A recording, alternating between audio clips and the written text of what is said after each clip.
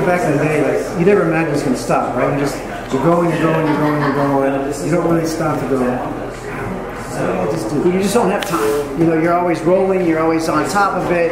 For us, we were always compared to Backstreet and NSYNC, so they were breathing down our necks. We knew they had like a better machine, and you know, we just didn't think we would be around forever. But for us, it was still, you know, pandemonium out there, having a blast, and we don't think it's ever going to stop. But for us, we also expressed a lot of gratitude that was happening.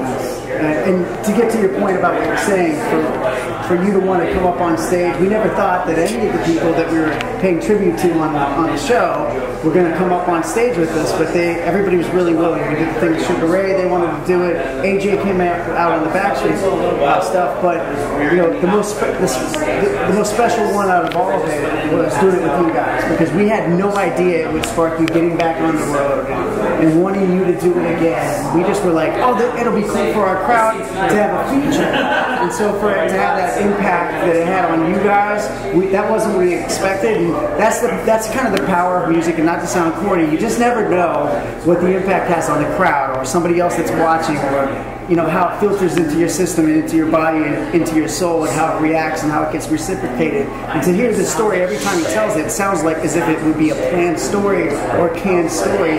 But now here you are, we're several years later, you're back on the road, you're not, you know, not to disparage what you do for a living, and it's great, but you're back, you know, living your best truth, getting out there and performing and paying tribute at the same time.